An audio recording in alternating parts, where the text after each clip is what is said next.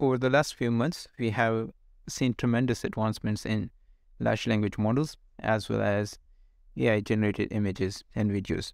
But this could be one of the biggest advancements in AI and machine learning. Yesterday, Chris Lettner, the inventor of Swift programming language, announced the creation of a new programming language called Mojo, which is built on top of Python. And if you know, Python is the basis of all machine learning applications right now. However, one of the biggest problems with Python is it's considered to be pretty slow compared to other languages such as C or C++. But according to Chris, this new language, Mojo, is about 35,000 times faster than Python. Now, if this can hold true, this literally changes everything. But wait, this is not it. There's one more feature which all the developers would love. So according to Chris, Mojo combines the usability of Python with the performance of C, unlocking unparalleled programmability of AI hardware and extensibility of AI models. If you have worked with Python, you're probably familiar. It is very slow.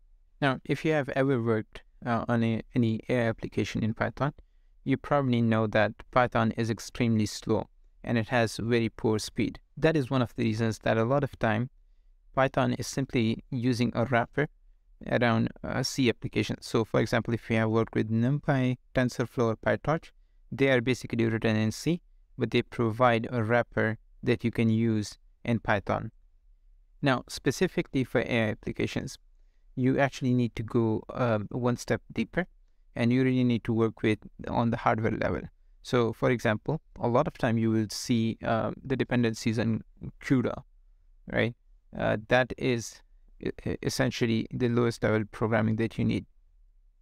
And if you have ever tried to set up CUDA on Windows or Linux machine, it can be a nightmare. That is yet another motivation for Mojo, because you can write everything in one language now.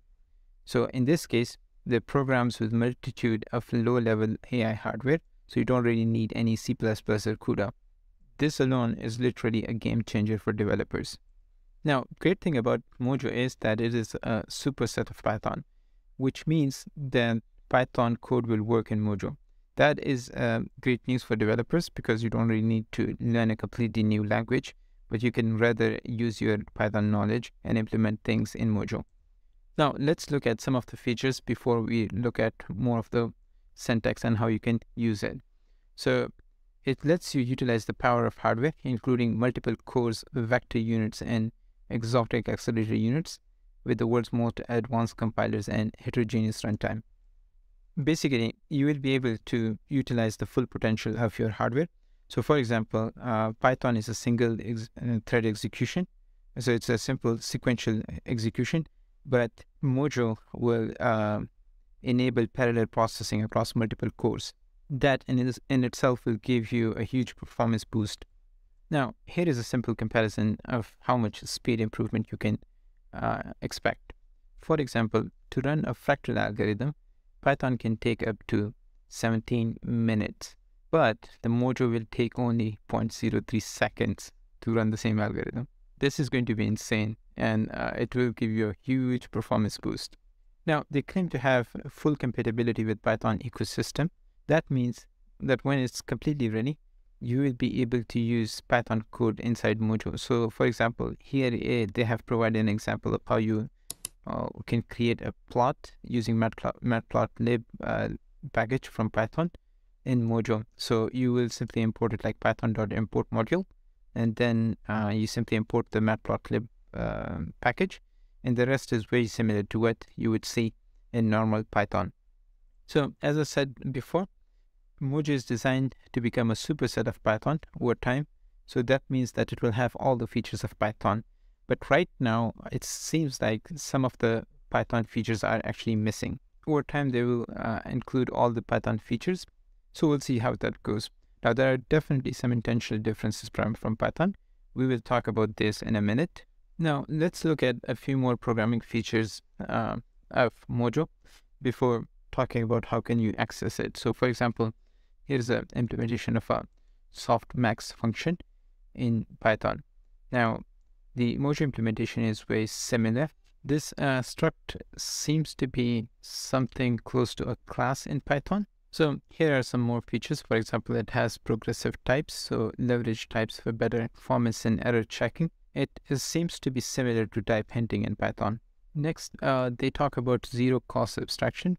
So take control of storage by inline allocating values into structures. So I think that you can define the data types inline.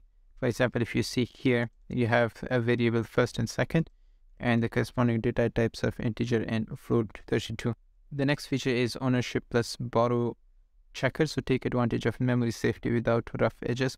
I think I heard somebody saying that it's as safe as Rust, but we'll have to wait and see.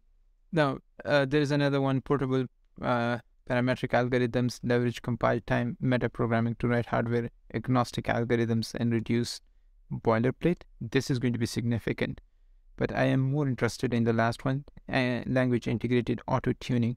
So automatically find the best values for your parameters to take advantage of your target hardware. This is going to be significant because right now spend a lot of time on compiling your packages for different hardware. If this holds true, it will save a lot of time. So why Python? Why they have modeled Mojo on top of Python? Well, the answer is very simple. Python is the language of AI and machine learning right now.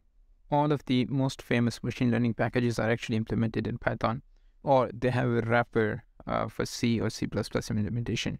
And that makes it a very great candidate to design a language around it. Now, if you're a programmer, I would really encourage you to actually go and start looking at the documentation, because this could potentially be the next big thing in AI and machine learning. I personally have started looking at some of the documentation, and there are some very interesting things. For example, you have this Mojo programming manual. So overall, it seems to be very similar to Python. And then there are some other differences. For example, this basic system programming extensions. So now they have this let and var declaration that you can use with your variables. Now, the last part that I want to talk about is how you can actually try this. So unfortunately, this is not yet openly available to everybody. You actually need to go and sign up to get an early access to the Mojo playground. From what I understand, it takes a couple of days to get access. I have already applied for early access, so hopefully we'll be getting that soon.